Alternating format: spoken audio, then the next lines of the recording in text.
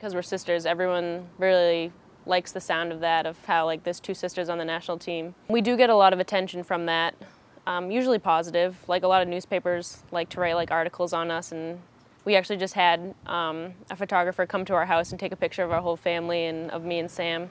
Probably both of us get more attention now that we're on the same team. And I think we'll always be shown together. Like as long as we're both in the program and stuff, I don't think like it'll be often that either one of us is just like by ourselves or anything in any kind of interview. But I don't feel like I'm in her shadow or anything. I just feel like we're both on the team and we both are just trying our best. Well, we're both really competitive. That's probably like our biggest similarity, but that also can sometimes be bad because we're both so competitive, and we're competitive with each other too. I think that's a good thing too, being competitive, because that's how we've been able to be on this team, is that we've competed with other players, but we've also competed towards each other. And I think just like growing up, having that competition like right in the household was really helpful. I feel like that's where we got our strength from, and that's why we're here. We're really not that alike at all. I mean, we like different things, we act different, we have different friends, so we're really mostly different. It's great to experience it with her. Before, when I was with the national teams, I was traveling by myself, and I didn't really like that, just like going places by myself, and it's really nice to have a family member with me, like when we travel and stuff like this. And we're definitely we're gonna tell our kids about this, we're gonna tell everyone about this, that like we as sisters went through these two great World Cups together, and hopefully we can go through another one when we get older too. We both just have the same goal. Like, we both wanted to make this team, and I think that's what's kept us like so close this whole time.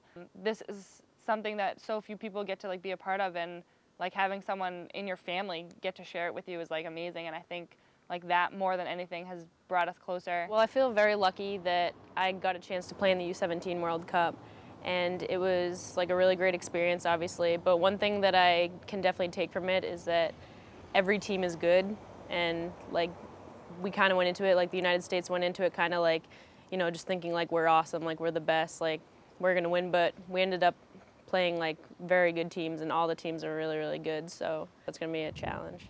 The preparation for this World Cup compared to the preparation for the 17th World Cup has like similarities and differences. I think it's kind of the same because I'm like one of the younger players, and I have to like work really hard just to like keep my spot. I mean, it's obviously the same because it's another Youth World Championship, but it's also really different because I think I've matured since then, and I kind of realize more like what it actually means to like make the team, and I realize that this is a World Championship, and I don't really think I like fully understood that last time.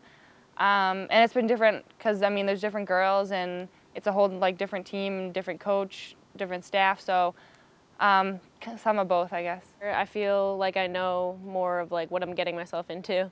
I mean, I've grown as a player, and my team has grown as players, and my sister has grown as a player, and I think that we are much more prepared, but we have a lot to live up to, because the U20s won last time. So I mean, we have a little bit of that on our backs, but I think we'll be fine, and I think that if we play our best, then we'll be fine. She has grown as a player since the 17th World Cup as just like an attacking force. Like, she's just so dangerous around the goal, and even like not around the goal, like she can just dribble by people like no one I've ever seen, and she's just so like technically good. She's matured like emotionally, and she understands the game so much better, and she watches so many more games at home on TV, and she just is like learning so much faster, and I think she's just more mature. Sam's a great player. She has a lot of great strengths. She still has a lot to learn, but so do I. We both used to be little, but she grew, and she had to change her game because she's tall.